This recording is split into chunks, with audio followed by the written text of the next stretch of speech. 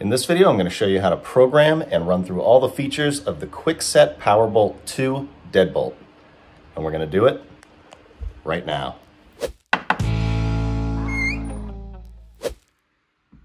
So here is the Powerbolt Deadbolt. Pretty cool design. What's nice about it is you still have a key just in case something goes wrong. And the first thing you want to do is just put the key in, make sure it turns, make sure you're good there.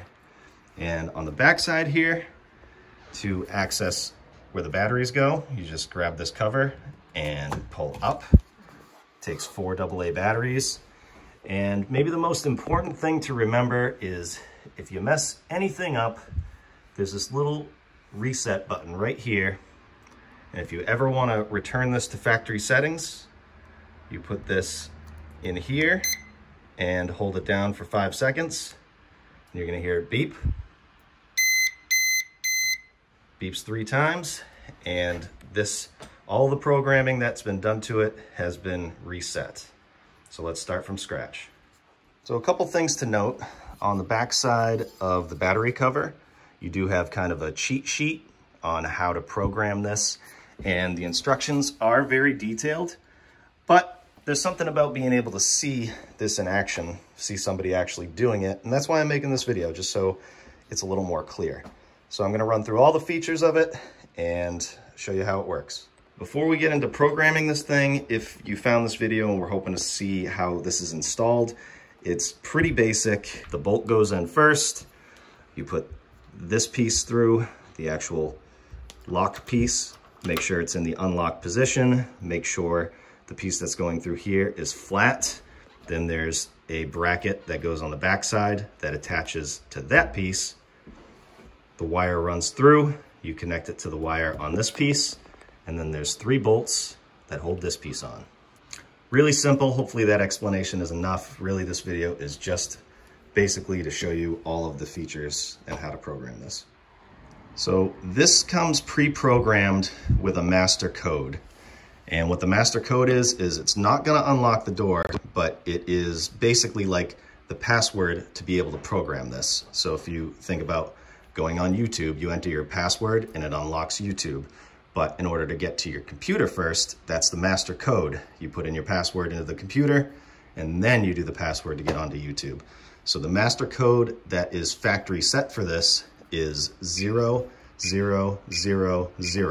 So anytime you're going to do some programming, you need to enter that code. And you can change that code, which I'll show you a little later in the video. First thing you want to do after installing this is you want to set the lock direction. So you want this in the unlocked position, and you're going to enter a code to tell this to figure out which way is locked and which way is unlocked. And you do that by entering your master code, 0000. Press the lock button, press 0, and then the lock button. And the deadbolt's going to come out and go back in and beep twice. If it beeps 3 times and this doesn't move, you did something wrong. So when I first did this, I noticed that when I opened this up, there was it like caught a little bit somewhere here. So I tried entering that code a bunch of times and it didn't work. So what I ended up doing was I put it in the lock position. I did that same code, 0000 lock 0 lock, and it went back in. And then I did that factory reset, did it again, and it reset something in here. So if that's something that you're having trouble with, try that and that should work. So now that that is set up, it knows which way is locked and which way is unlocked. We can keep going. To lock this thing, you don't need a code. All you have to do is press lock. But make sure that you're not outside without having set a code first, because, or without having a key, because you're not going to be able to get back in unless you have the key. So in order to lock this, that's it. Real simple. Just push the lock button. This deadbolt actually comes pre-programmed with a user code, and that is 1, 2, 3, 4. And it's recommended that you obviously delete that because people have the internet and they can see this video. So to add a code that will unlock the door, it's called a user code. What you want to do is enter your master code, 0000, press unlock. It'll beep once, then you press 1, then you press lock again, enter your code between 4 and 10 digits. I'm going to do 1, 1, 1, 1, and then the lock button. That'll beep twice. If it beeps 3 times, again, you did something wrong. So now you lock this, say you're outside of the house, and to unlock, you enter your user code, 1111, unlock. User code is set. Again, if this was locked and you try using the master code, 0000, beeps 3 times, nothing's gonna happen. So let's say you want a code specifically for the kids or someone else. You do that same thing, enter your master code, 0000, lock, 1, lock, enter your new code, 3333. Again, it can be 4 to 10 digits. Lock, beeps twice. Now you have 2 user codes programmed in here. We'll lock this. 1111, lock, that unlocks. And then we'll try the kids code, 3333, lock, unlocked.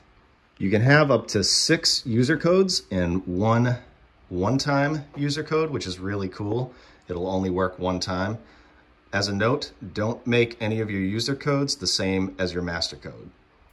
To set a one-time user code, let's say somebody's dropping something off or somebody's coming to work on your house, what you want to do is enter your master code, 4 zeros, lock, 1, 9, lock, and then we'll do 5, 5, 5, 5, lock, beeps twice, and now that's set. Now watch this. This is really cool. Locked. We enter the one-time passcode, 1, 2, 3, 4, lock. It unlocks. Now let's try it again. 1, 2, 3, 4, lock.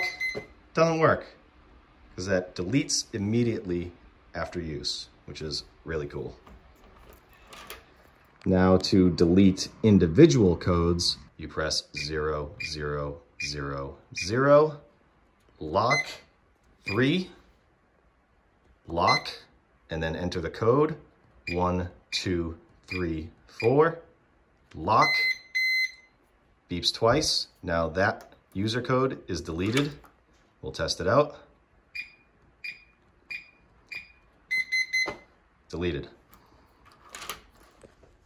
So let's say you want to delete all of the user codes and start over. Same thing, enter your master code, 0000, lock, 5, and lock, beeps twice. Now all of your user codes are deleted. We'll try the first one. Beep 3 times, they're all reset.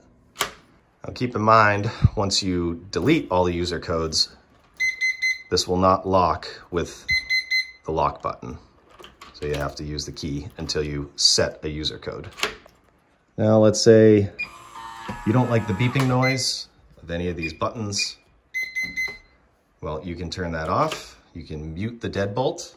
And the way to do that is enter your master code, lock, 1, 5, lock, beeps twice, and it will not beep again, as you can see. And to turn that back on, you do the same thing. Master code, lock, 1, 5, lock, beeps twice, and it's unmuted. This deadbolt also has an auto lock feature. So once you unlock it, it will automatically relock within 30 seconds. and by default, it does not have it on. So you need to program that in order to have the feature work. So in order to turn that on, you do 0, 0, 0, 0, lock, 1, 1, lock, beeps twice. And now when I unlock it, so let's lock it. And when I unlock it with my code, we're gonna wait 30 seconds and it should lock back up. Now you can, like I said, this is gonna be 30 seconds. You can change it so that it goes anywhere from 10 seconds to 50 seconds. And I'll show you how to do that next. We're just gonna wait for that to pop out. Give it some time. This might be a good thing if you are forgetful, like myself. You run out of the house, you get down the street and worry about this thing locking. Well, it doesn't matter because you have the auto lock feature on. But I could also see how that could be annoying. So to disable it, you just do the same thing. Master code, lock, 1, 1, lock, and that is disabled. Now let's say you want this to lock quicker or slower with the auto lock feature. First, you need to turn the auto lock feature on and then enter the code, and you can do 10 seconds, 20, 30, 40, or 50 seconds. And that was 30 seconds. To change that, what you're gonna do is, again, enter your master code, press lock, then do 1, 3, lock, and then I'm gonna do 1, that's for 10 seconds, lock, beeps twice. Let's unlock it with our code, 1, 1, 1, 1, unlock. Now this is gonna lock back up in 10 seconds, and if you wanted to change that, replace the 1 for 10 seconds, 2 is for 20 seconds, 5 is actually for 30, 7 is for 40, and 9 is for 50 seconds. Now finally, to change the master code, the 0000 that we've been using, what you do is you enter that code, 1, 2, 3, 4, lock, press 7, lock, enter your new master code, up to 10 digits, 1, 3, 5, 7, 9, 2, 4, 6, 8, 0, lock. If you want to be real secure, you can go up to 10 digits. So now anytime you want to program this, you need to enter that insanely long code.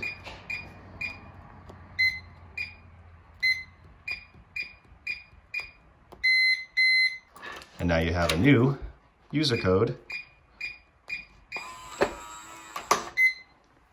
And if you just did a whole bunch of stuff to this, like I just did, and especially if this isn't even your own house, remember that reset button right here, use a nail, or I'm using an Allen wrench, reset it, it beeps, and you're back to square one.